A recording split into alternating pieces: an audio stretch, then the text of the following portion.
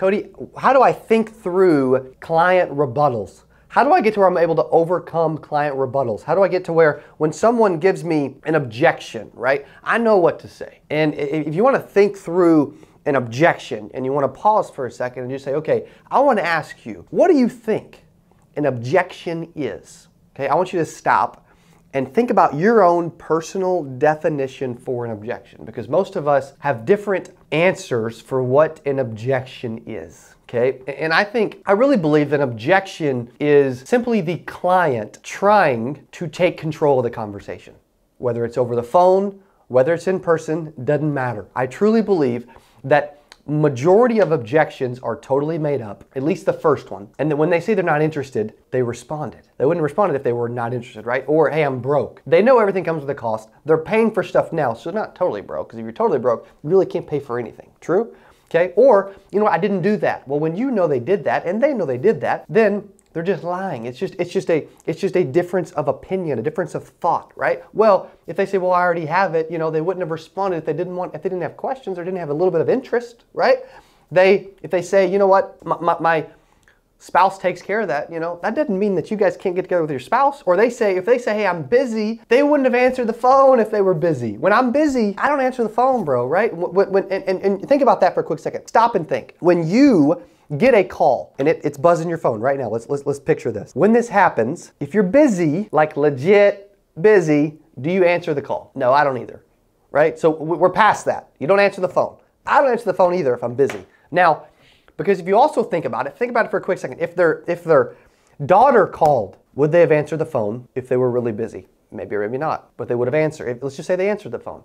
Would they have told the daughter, hey, I'm busy, I don't have time to talk? No, because they answered the phone, so they would talk to their daughter. They may rush the daughter to like, hey, give me some, you know, I am about to go into a meeting, but I'd love to hear what you have to say, right? But they would still keep talking to the daughter. When people are really busy, they don't answer the phone. Or if their kid called, they'd talk to them. So with a lot of agents, and I heard it yesterday, I heard it today, I heard it this morning.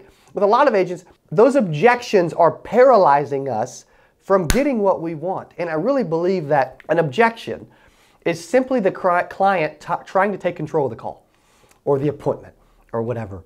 And as an agent, as a salesperson, as an entrepreneur, you typically should not listen to objections, right? That's why a lot of agents, and a lot of you, you're like, dude, I don't know what to say, I don't know what to do. That's why step number one is always to be agreeable when you respond, because most people aren't agreeable, and it gives you a chance to think about what you're gonna say before you say it, right? So when they're like, hey, I'm not interested, I understand. And then it freaks them out. It's like, dude, no, most people don't say that, right? Most people are trained in our business to say, when the client says, I'm not interested, you should say, well, what do you mean you're not interested? You don't know anything yet. It's combative. It's disagreeable. It's stupid. And I had people used to try to train me to say that too. It's dumb. Quit saying it, because it doesn't make sense, and the client is going to get defensive. Right? They're already trying to get defensive and put their guard up when they're giving you an objection to begin with, even if it's fake. So the point of being agreeable is to put it down. I love when I'm saying something and someone doesn't agree with me, and I'm saying, hey, the sky is, you know, the grass is, oh, that grass is, you know, burnt, it's brown right now. And they're like, no, Cody, actually, I think it's green. You know what? I think you're right. I think some of it is green, you know, right? It's just, it's how we respond, how we take things. You can do this in business. You can do it in life. You can do it in an appointment, you can do it on a call, doesn't matter, right? When my wife always says, hey babe, where do you want to go for dinner? And I say, you know, I don't know. Well, or vice versa. When I ask her and she says, I don't know where I want to go to dinner. Well, what I need to say next is, perfect. If you had to choose, where would you say, right? But most of us don't stop, which is why we talked about this show. That's why we're doing this on the show today, because most people need to stop and be agreeable, be positive, and get answers to our questions. So I want you to think about, when you get an objection from now on, what I want to challenge you to do is stop for a couple seconds and say, okay, what just happened? If you couldn't overcome it, then think, like, don't just keep doing that. Like, the definition of insanity is doing the same thing over and over and over again, expecting a different result. When you keep getting objections and you don't eventually stop and think about what the heck just happened and how do I overcome it and how do I have better results the next time I get it? Because if you keep getting it every day and you don't get better and actually role play and train and get better at overcoming it, then it's dumb. Right? We're not focused on improving at that point. We're okay with someone giving us the objection, and then we're going to blame the lead. or the client or the customer, instead of realizing that, hey, maybe we just aren't good enough yet. Maybe when we got that objection, we weren't prepared. Maybe when we got that objection or whatever that client said, we weren't good enough to overcome it yet. But instead of thinking of it that way, I want you to also think, next time I'll be ready. Next time someone says that, I did a poor job that time. Okay, put it behind us, right? You get one chance to make a good first impression. I'm gonna put it behind me. But the next time, I'm gonna realize that, hey, guess what? I got a chance to overcome that one. And the next time someone does that, if I'm prepared, if I role played it, if I'm trained, and if I know what to say and I'm quick on my feet, right? Then I've got a chance of overcoming what they said. But if we just keep assuming the same thing over and over again, we don't actually try to overcome it or get better at overcoming it, then we're just gonna keep getting objections for the whole 3 years that we're in insurance, and then we're gonna fail and be like 92% of other agents that fail because we didn't try to get better, or we didn't realize that, dude, when they said they were busy, they were freaking lying, right? Everyone is busy. I'm shooting this right now live with you, and guess what? I'm busy. My phone's blowing up. I'm getting text, emails, calls, everything else. But I promised I would do this, so whether I'm busy or not, I'm going to do it, right? The same thing can be said for you. You're busy. You don't have time to make dials. But you make dials because you know you need to make dials. They expressed interest in getting help from you because they know they need help. It's not human nature to say, I need help, please help me. I don't know what I'm doing, Keith. I need you to teach me. Okay, it's not human nature. Human nature say, you know what, I told you I wanted help, but I changed my mind. I'm not interested. I'm busy, so stop and think about what you're doing with an objection, with your rebuttals, and how you can handle those when clients give them to you. I want you to start thinking outside the box, right? I want you to start thinking about, am I agreeable? A lot of people are naturally like to disagree with people. There's a guy that I used to play basketball with in college, and he loved to disagree with everyone. And he was a great arguer. Dude should have been an attorney or something, whatever. Shouldn't be in sales, but he was great at arguing with people. And at some point, you gotta just stop arguing with everything everybody says, because even the craziest thing they say maybe has a slight hint of truth to it, right? So instead of saying, hey, you know what, the grass is brown. No, dude, it's green, man. I can see it. You're right. I'm colorblind. Freak, it's green, right? I don't care, okay? Because if I move on and it gets me to the next point of where I want to go, then it doesn't matter. So I want you to start to think about, what do those mean when you get them? Take a step back when it's over and say, okay, what happened? What did they say? What did I do? How did I respond? And what could I have done to make sure that next time I'm freaking ready? Okay, so I want you to pause. I want you to think about objections. And I want you to start to think about the psychology of client objections. Now let me give you my 3 steps to overcoming objections really, really, really quick.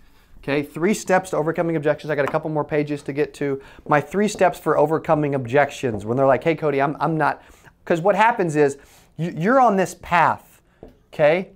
You're at the start of a sell, you're at the finish of a sell. And when you're going down and you're reading your script and they're like, oh, I didn't do that, right? They're taking you off the path. They're trying to take control of the call, right? And if they say, well, I'm not, I don't know that I don't know that I can qualify. I'm in bad health. I understand. Hey, thank you so much for sharing that. This program is actually meant for people that are not in great health. Okay, so tell me, bam, and then ask a question and get right back on script, on the path, and keep going, right? All these objections that you guys think you're getting early in a call, you know what those are? It's simply, right? It's simply human nature. It's simply human nature.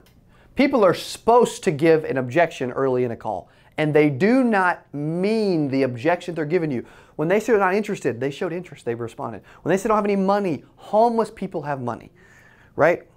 Because I give it to them sometimes, right?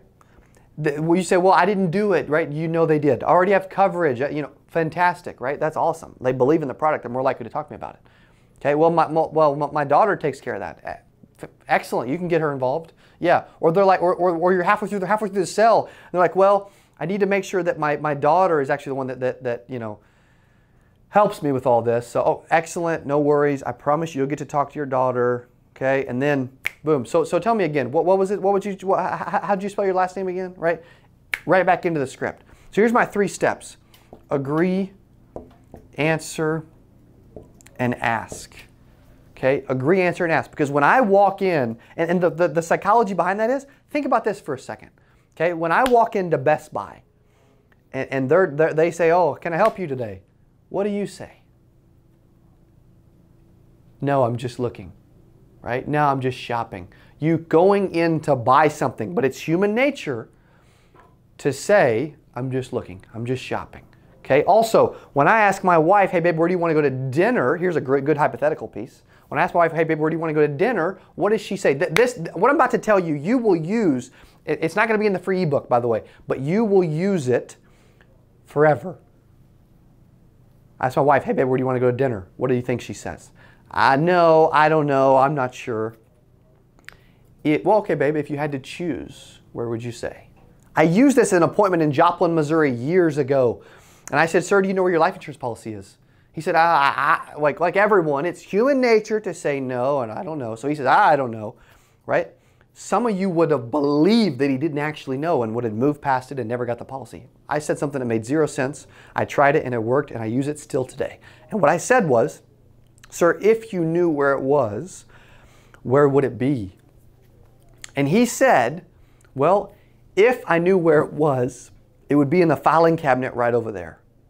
I'm like, this one? Okay, okay. I said, okay, top or bottom drawer? Well, probably the top. Can I open it? Yes. I opened the top of the filing drawer. Guess what was sitting on the top drawer? On the top, in the top drawer. His insurance policy. But 8 seconds before, he said, I don't know. It's human nature. They do not believe it. The psychology is, the #1 rule of sales is to always agree. I'm training a state company. I'm consulting a state farm company up in New York, and I'm talking to them about, they're telling me that they're getting people that say, well, I don't want to talk about life insurance. It gives me the heebie-jeebies, right? And I'm telling them, excellent. Tell the client, I agree. I'm with you. Talking about life insurance giving the heebie-jeebies too. I hate talking about it. However, with everything going on in the world, you'd be amazed how many people are trying to qualify for their life insurance right now. And I want to make sure we didn't leave you out. So tell me, who do you currently have your life insurance with outside of work? Right? That's agreeing. It's not natural. Most insurance agents are trained that when someone says, I'm not interested, we're trained to say, well, what do you mean you're not interested? You don't have enough information to be interested yet. Right? It's disagreeable. It's combative. It's not agreeable. Okay, the #1 rule of sales is to agree. That's the best way the best way, right? If you think about this, the best way to de-escalate conflict in anything. My wife and I will be fighting, and I'll say, you know what, babe, you're right. She'll be like, I wish you would stop agreeing with me, right? I'm like, well, I thought that's what you wanted, right? Be agreeable, okay? It de-escalates stuff, and it allows you to move on, right? Answer the objection, and then ask a question, right? So if I'm setting face-to-face appointments, a lot of people do that. I'm like, hey, I'm not interested, okay? I understand, okay? It's my job to simply get you the information since you requested it. Now, I'm going to be out in your area on Friday, so should I just drop it off in the morning or in the afternoon? Which is better for you, right? That's agree, answer, and ask. You should never respond to a fake objection or a real objection, if you actually believe those exist, without finishing with a question. Agree, answer, and ask. You have to finish with the question. Psychology is, if I don't finish with the question, I just agree and I just answer, then they're going to restate their original objection or they're going to hang up. But if I finish with a question, I'm trying to reassume control of the call. I'm trying to get back on script, and I'm trying to proceed down the finish line. Okay, so let me give you some examples. I've only got a couple more minutes. Let me give you a few. Again, we've got tons of videos. If you're not subscribed to our YouTube channel, you need to do that today. Stop what you're doing and do that. Okay, we got 17,000 agents subscribed to our YouTube channel now. We put out video content every single day. We've got 2,500 videos on YouTube, right? It's the best free training platform for insurance agents in the world.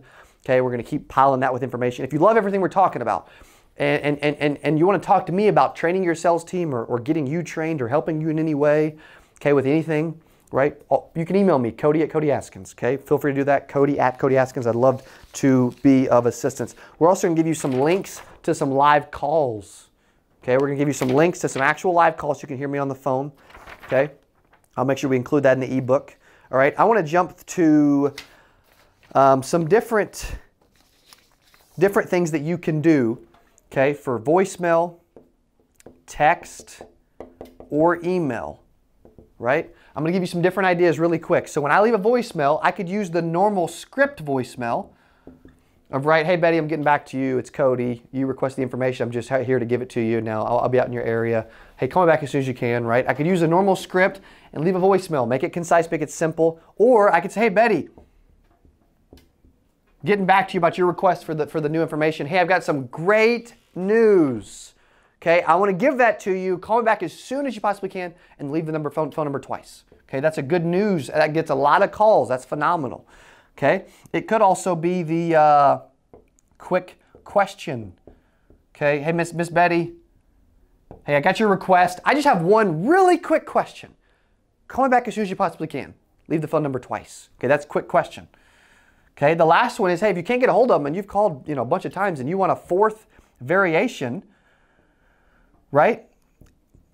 If you're selling, it could be one of these two. Okay, if you're selling over the phone, hey, no worries. I know you haven't heard back from you. We went ahead and processed your information. No big deal. If you have any questions about what we processed, you can call us. Here's our number, right? That's processing it. That's good for phone sales. Or, hey, Miss Betty, we haven't heard from you. We're just gonna deliver it and drop it off. I'll be out in your area in the next couple days, and I'll see you then. If you don't want me to do that, call me. Okay, that's the other option, right? That's face-to-face option. That's for delivering. Those are 4 variations of voicemail, text, and email. I've given you a ton of information today. Okay, so here's what I'm going to do. Here's what I'm going to do. If you have questions, okay, if you have questions and you want to talk in any way, and you think, dude, this guy gets it, and he can help me, phenomenal. Email me, Cody@CodyAskins.com. If you want access to the free ebook that we just talked about, here's what we're going to do. Okay, here's what we're going to do. For the first 100, you will get access to this for free. Okay, I'm not sure how many you're on right now, but the first 100 will get access to this for free. You can go to CodyAskins.com. Even if you think you don't need it, you will know an agent that needs it, so go grab it anyway, and it's actually free. Okay, CodyAskins.com/ebook. Okay, CodyAskins.com/ebook. Make sure you do that and go there, okay? Huge thanks to all of you for watching. If you want to follow me on Instagram @Cody.Askins. I love helping agents. I'm here to help. I want to see you succeed. You have the ability to do something big in the world, and I want you to do it, okay? Start to think bigger. Let's get after it. Let's go make some money. I believe right now is the best opportunity to succeed in the insurance sales space that I've ever actually seen. Okay, let's go succeed. Maybe we'll see it. Maybe we'll see it at an 8% Nation conference in the near future. Okay, so let me know if I can help. Have a great rest of your day, great rest of 2020, and enjoy the virtual summit. Hey, if you love this video and you want to learn how to attract more customers immediately, all right, the next video is right here. It's for you. Click on there. And I'll see you over there. In the insurance industry, if people can reach out to you to do business with you, it's a lay down sell. Yeah, I think if you really understand the concept of being famous, right? I live outside of